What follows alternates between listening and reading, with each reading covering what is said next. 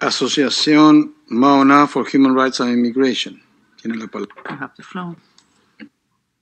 We thank you for convening this urgent debate on the concerning human rights situation of women and girls in Afghanistan.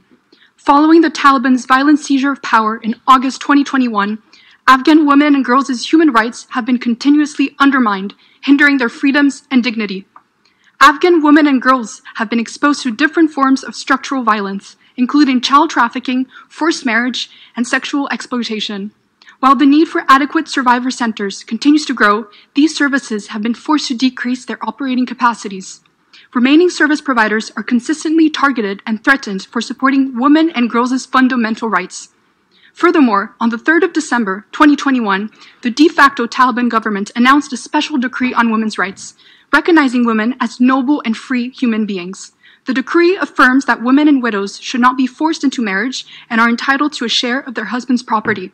These commitments are not being met. Mauna and Geneva International Center for Justice stand with Afghan women and girls.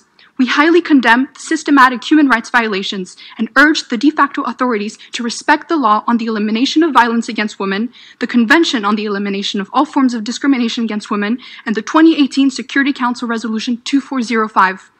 We call on the international community to hold the de facto Taliban government accountable for its actions and immediately halt all forms of violence against women and girls. Thank you. Thank you.